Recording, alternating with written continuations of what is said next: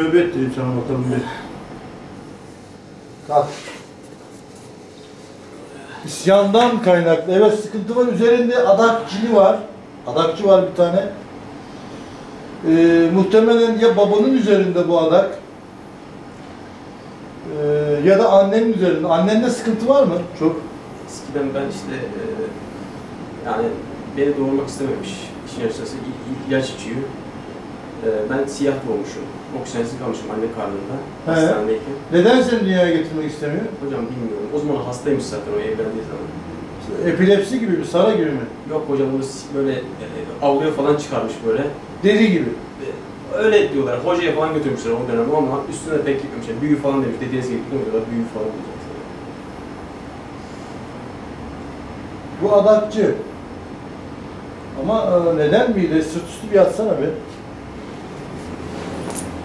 Sırt üstü.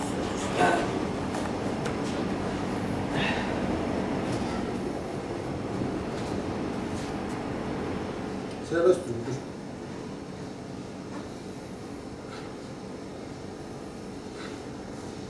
Dur.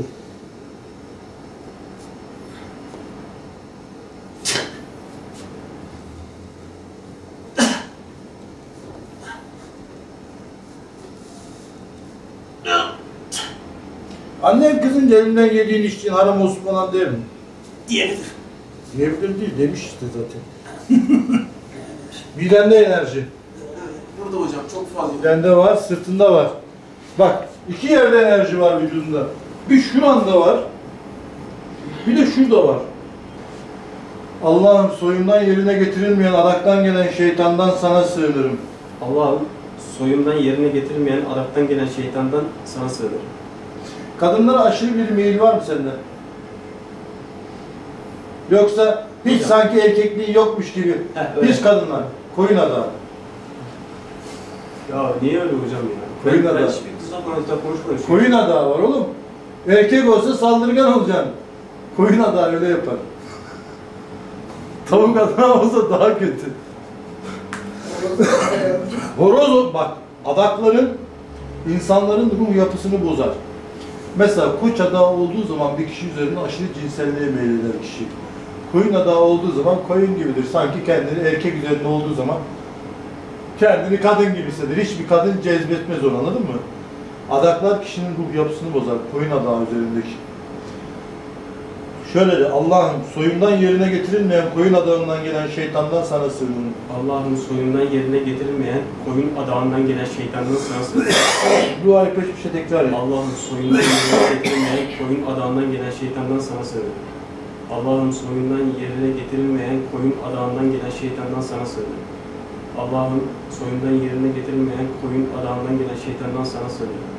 Allah'ım soyundan yerine getirilmeyen koyun adağından gelen şeytandan sana sığınırım. Allah'ım soyundan yerine getirilmeyen koyun adağından gelen şeytandan sana sığınırım. Allah'ım soyundan yerine getirilmeyen koyun adağından gelen şeytandan sana sığınırım. Allah'ım soyundan yerine getirilmeyen koyun adağından gelen şeytandan sana sığınırım. Allah'ım soyundan yerine getirilmeyen koyun adağından gelen şeytandan sana sığınırım. Allah'ım soyundan yerine getirilmeyen koyun adağından gelen şeytandan sana sığınırım.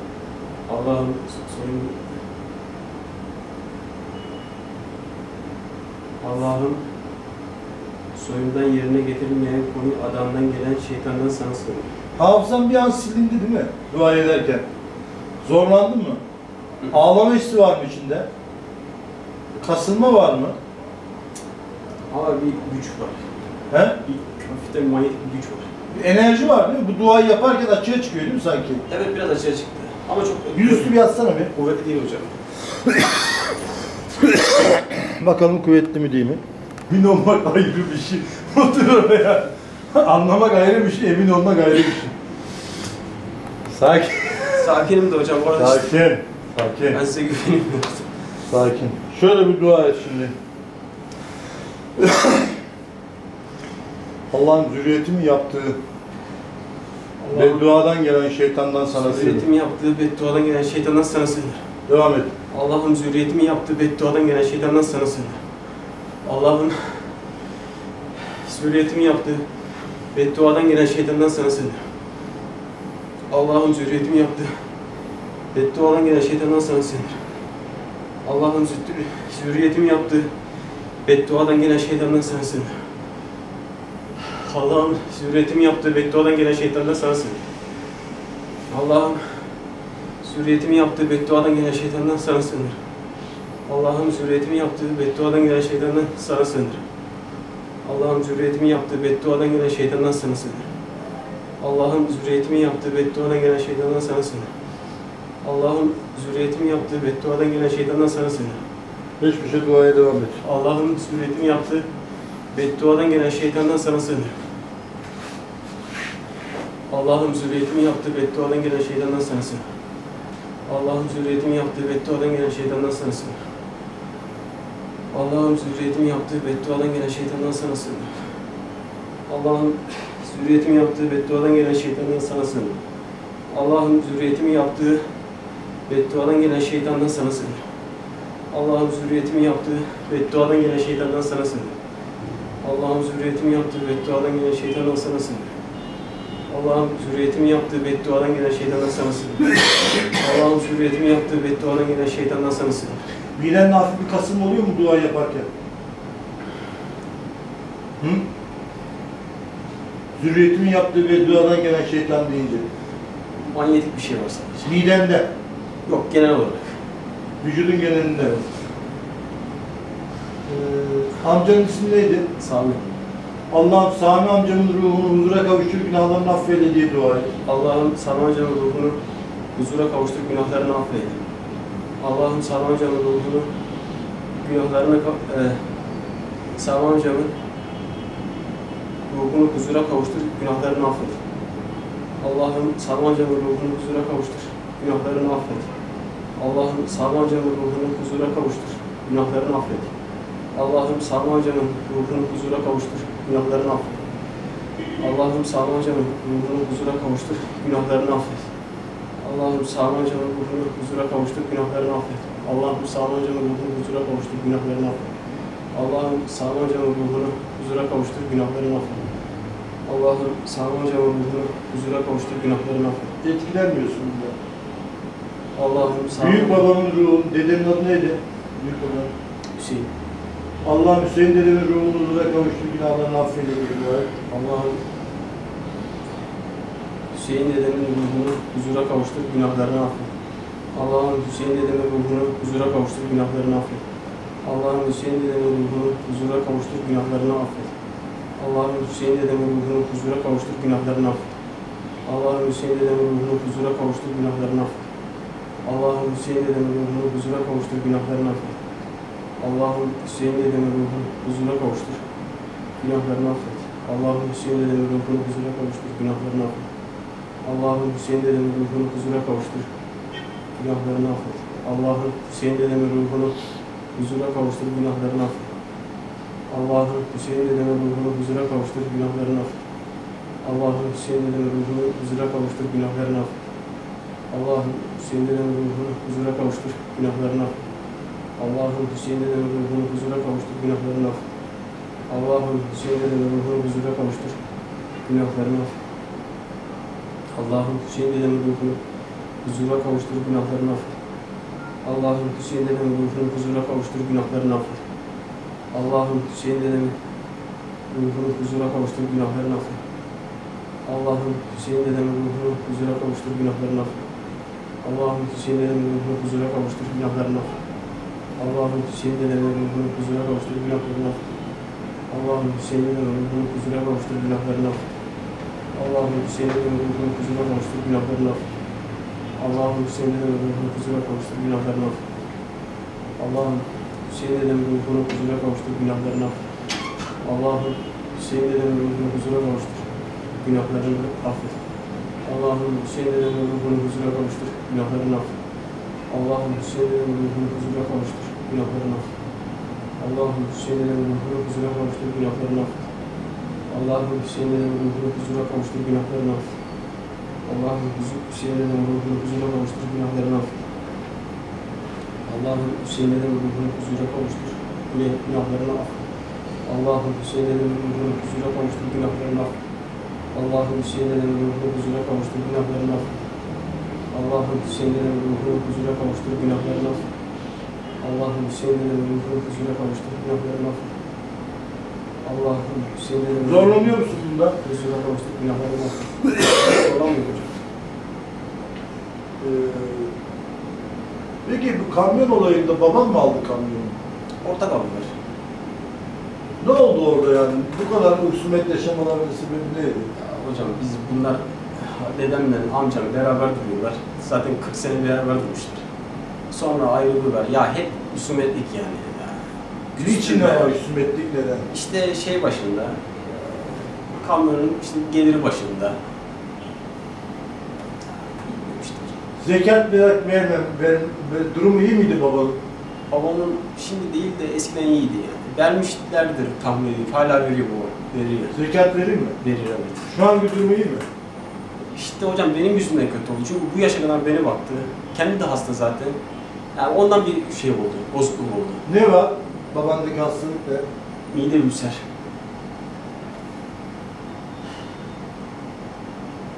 Mide ülser geçmedi hocam. Kaç 30 sene beri kusuyor. Yaklaşık kusuyordur evet. 30 değildir de yaklaşık 20 senedir beri kusuyorum. 20 kesin kusuyor. Çünkü ben 10 yaşlarında kusuyorum. Allah'ın babaannemin bize yaptığı bedduadan gelen, babama ve çocuklarına yaptığı bedduadan gelen şeytanlar sana sığınıyor. Allah. Ya şöyle de Allah'ım babaannemin yaptığı bedduadan gelen şeytandan sana sığınıyor. Babaannemin yaptığı bedduadan gelen şeytandan sana sığınırım. Allah'ım babaannemin yaptığı bedduadan gelen şeytandan sana sığınırım.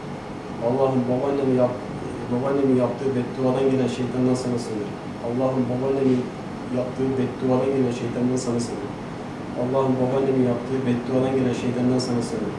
Allah'ım babaannemin yaptığı bedduadan gelen şeytandan sana sığınırım. Allah'ım babaannemin yaptığı bedduadan gelen şeytandan sana sığınırım. Allah'ım babaannemin yaptığı bedduadan gelen şeytandan sana sığınırım. Allah'ım babaannemin yaptığı bedduadan gelen şeytandan sana sığınırım. Allah'ım babaannemin yaptığı bedduadan gelen şeytandan sana sığınırım. Allah'ım babaannemin yaptığı bedduadan gelen şeytandan sana sığınırım. Allah'ım babaannemin yaptığı bedduadan gelen şeytandan sana sığınırım. Allah'ım babaannemin yaptığı bedduadan gelen şeytandan sana sığınırım. Allah'ım babaannemin yaptığı bedduadan gelen şeytandan sana sığınırım. Bir etkilenme var mı burada? Oldu biraz. Babaannemin yaptığı beddua. Midenden hafif hissettin mi? Yok hocam, manyetik alan hissediyorum sadece vücudumda. Ya peki bu kadar ağır yapar mı bu kadın? Annene kızıp sinirlenip sana hamileyken falan bir okumuş olabilir mi? Babaanne. Ay senin de doğuracaksın çocuğun da Allah belasını versin demiş olabilir mi? Ya aralar hiç düzgün değil hocam ya. Hiç düzelmedi ya. Annem onun en çok dilinden girdi yani. Çok konuşuyor hocam ya. Bak iyi bir kadın ama çok konuşuyor. Hep konuşuyor ya. Abi düşünmeden konuşuyor. Ne diyor? Devamlı konuşuyor ya. Ben böyle bir çene görmedim ya. Ama beni de çok sever. Ne der? En çok ne der? Ya hocam bana çok dua eder. Yani bir şey der, şunu ama böyle kızmıştır. Ya ben ona şey yaptım oldu. Bu sıkıntıdan dolayı oldu ama. Lisede falan çok oldu. El kaldırdım oldu. Babaanneyi kaldırdın mı? Oldu. Anneme oldu birkaç defa. Babama olmadı. Ama babamla ben 2 seneden beri konuşmuyorum yani. Sigara Oğlum yüzünden. daha ne sebep arıyor lan? Ha, babaanneye, babaya kaldırdım ben. Zaten bitmişiz. Yalnız hocam şöyle bir şey var. Bu sıkıntı beni hep Adak üzerindeki, adak. hep sıktı beni. Adak. Adağı keseceksin. Adakçı o zaman sen de güçlenmesinin sebebi anneye, babaya, anneye, babaanneye el kaldırdı. Öyle güçlendi o zaman seninki. Olabilir. Şimdi adak vardı, onlara el kaldırınca vücudunun senin bak, babaanneye el kaldırdığı zaman yarısını aldın. Anneye kaldırdın, diğer yarısını aldın. Ortada da adakçı tahtını kurdu. 3 tane cilmiş. Bir adakçı, bir anneye el kaldırmana, bir babaanneye el kaldırmana. Ondan sonra bittin. Babanda da var anormallik. Baban da bir tuhaf yani. Tuhaflık var ama o yine mantıklı düşünür her şeyi, akıllı düşünür ya. Hesap kitapta falan iyi ya. Biraz daha beyni iyi onun herhalde. Evet, mantıken çok ve fiziğe falan çok takılmıyor. Çok kafa çalışır yani. Ama işte o da pek artık yani o da çok ihtiyarladı yani hocam. Kaç yaşında şu an baba? 54 doğumlu, işte 61 işte. Çok da yaşlı değil. Bir 160 tane kısas yapacağız, ikisini öldürelim. Birinde git adağını kes, düzelmezsen gel Manisa'dan bana. Ama düzelecek yoksa. Babaanneye tövbeyi yaptıracaksın. Anne ondan helallik alacak, tamam böyle çok konuşsun. Gitsin kulağına 2 tane pamuk tıkasın, kalbini kırmasın kardeşim. Yaşlı insanın ah dese tutuyor işte, böyle tutuyor, anladın mı? Öyle yapacak.